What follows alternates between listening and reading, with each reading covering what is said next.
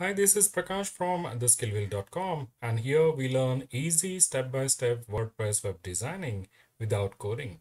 In this video, we are looking at how to create a Fiverr-like search bar which has the popular keywords, or a search bar having additional categories filter which will help the visitor to filter out their results easily, with the additional popular searches also reflecting below the search bar. So if you would like to create such advanced search bar, you need to make use of a small plugin. And for this, let us go to our test website. So here I am on my test website dashboard, and now we will go to the plugins. We will add the Pro plugin. So I have already purchased and downloaded the file for the Essential Add-ons Pro plugin. So let me just upload the file. And if you'd like to purchase this plugin with a discount, you can check out the link in the description. So I will just activate the plugin and the license for this plugin. So because I had already activated the license, it is showing the license as active. Now let us go to the elements, and here we need to search for the advanced search and just enable this element. Let us scroll down and save the settings. So essential add-ons, if you would like to check the details, you will see that this is one of the most popular Elementor add-on, and with this add-on you get almost 90 plus premium elements, and also you can use 2000 ready-made templates for the Elementor to build your website. So now let us go back to our test website and open the home page. Here we'll be creating the search bar, and for this we just need to click on the edit with Elementor. Now here to create the section, let us add a single column, and inside this I will drag the inner section element.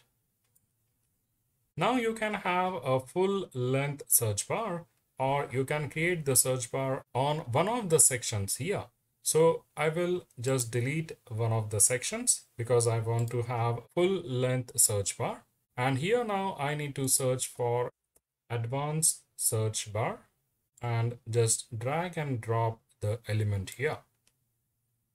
Now you'll see that we already have a search bar showing up on the page. Now on the left hand side, you will see the relevant settings, and here first we need to select the post type. So if you click on this plus button, you will see the options here, and here because we are dealing with an e-commerce store, I will select it as a product. But if you are having a blog website or any other website, you can select the post type accordingly.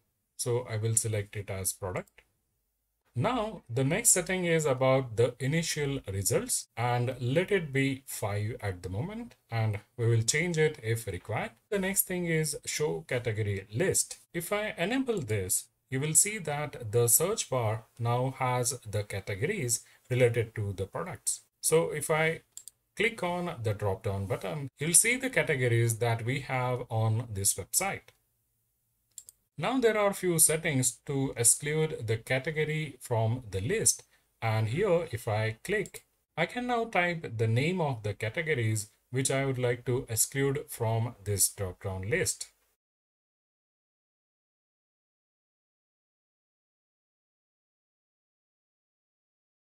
So likewise, you can search for categories which you do not want to display on the categories list. The next important setting is about the show category results, and if you would like to show the results as per categories, you can enable this tab. The important thing which will enable the popular keywords on this search bar is the show popular keyword tab, and if I enable this now, it will show us the settings related to the popular keywords.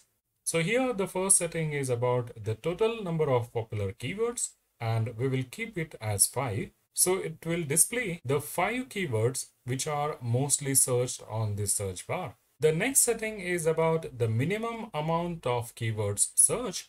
So this will decide if the term searched is a popular keyword based on the number of searches for that particular keyword. So any keyword which is searched for 2 or more times on this search bar will be termed as the popular keyword. Next, you can set up the content images, and I will enable the images for the content. We have few more settings related to the search field, and if I click on this, I get the options to change the placeholder text, search product, and I can also change the all categories to categories, and the search button text will be search. I can also do some settings related to the search results, and I will keep these terms as popular keyword for the popular search text, categories search text as categories, load more text is view all results, and for not found text I will change it to search with another term. So now let us update this page and check out how the search bar is looking. At the moment, you will not see any popular words here because there is no search on this search bar. So we can style this search bar. So I will put some padding from all the sides, and let us go to the search field. Here you have layout options. So you can select different layouts for the search field. And I will go with the first style. So let us check out the search results. So you will see that this search bar is really sensitive. And if you just type few words here like e-book, or I have just typed EB, and it has started displaying the products which are having these letters. So I will search for e-book. And this is how the results are showing. So now let me search this same term. So this is our second search. Now let us update this page and open this page in a new tab. So I will copy the URL and open it in a new window. Now let us check how the search is working.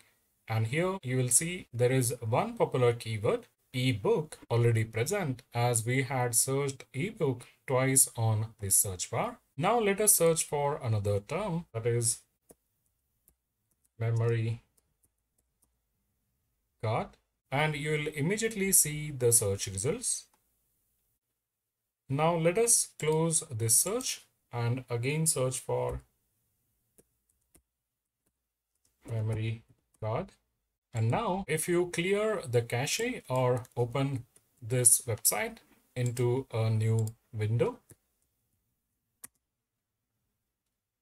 you will see that you have the popular keywords below the search bar. This is how you can create an advanced search bar with the popular keywords and also the categories to filter the results. If you want to disable the categories on the search bar, you can simply go to the settings and disable the show categories list, update the page, and now if you refresh this page,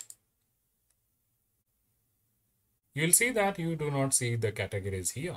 So this is how you can design an advanced search bar for your website. So if you like this video, do hit the like and share button and also subscribe to my channel so that you will get the notifications for all my upcoming videos. Thank you so much and take care.